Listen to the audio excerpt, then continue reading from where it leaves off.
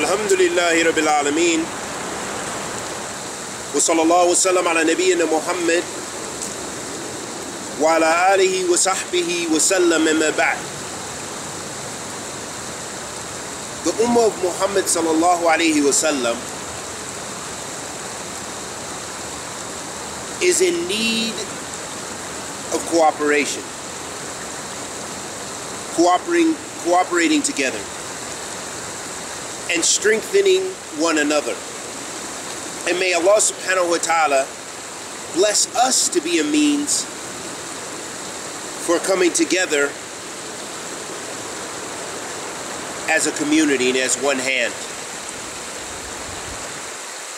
The Prophet Muhammad sallallahu alayhi wa sallam said,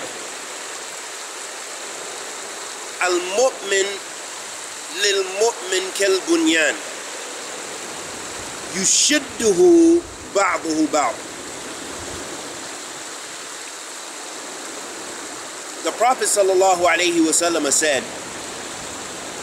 the believer to the believer is like a building or like a structure. They strengthen one another. Because as we realize, a building is comprised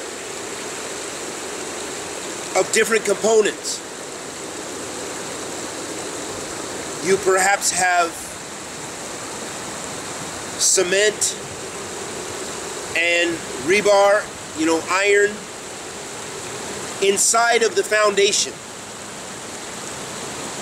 And just that foundation is held together by those different components. As we said, what makes up cement? Concrete and sand. A rock, sand, stones. And they reinforce each other, because as we can pick up these two components on their own. For example, rock and sand. We have sand here, and we have rock, aggregate rocks, big rocks. But when they're on their own, they easily separate. And they spread far and wide with very little effect. Especially when it comes to holding up a foundation, because it's split, all the material's separate.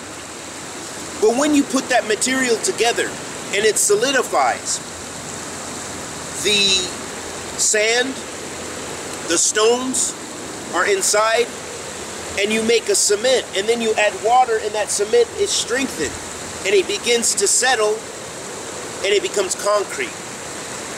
Then it reinforces each of those materials that were once separate. They reinforce one another. And that's the likeness of the mu'min. That the believer strengthened his brother believer, helping and assisting one another with their needs. And I say this as a reminder for myself to be more sharing and giving and thinking and reflecting on the condition of my Muslim brothers and sisters. For example, our brothers and sisters that are suffering in Egypt and Syria and in Ethiopia and Somalia and Yemen and all around the world, the Muslim world and the non-Muslim world.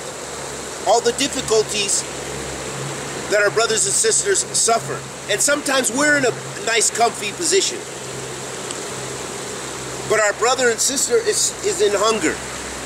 Our brothers and sisters live in fear. So the best way to strengthen them and strengthen ourselves that we can do, of course, with our wealth, if we're able to spend and we're able to get it to the people who need it. And of course, with our time, if we're able to sacrifice our time and go to those areas and support them. But definitely we all can supplicate to Allah.